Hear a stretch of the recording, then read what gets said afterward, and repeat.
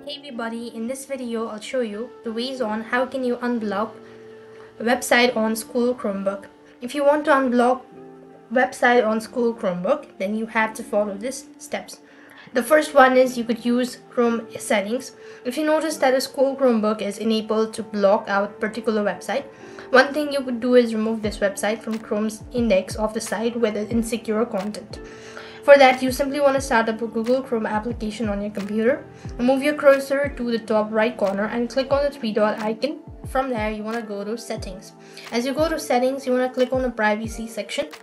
On the next field, you want to go ahead and click on site settings. So when you go to the site settings, what you here need to do is scroll down to the bottom and click on insecure content. And this way you could reset the browser in one breath, and that's how you could do it.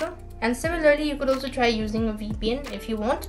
You could install the VPN, any of these VPN, or you could use a web proxy if possible, and that should be able to help you out in order to unblock website on your school Chromebook. I hope the video was helpful. Make sure to like, share and subscribe. Thank you for watching. See you in the next video.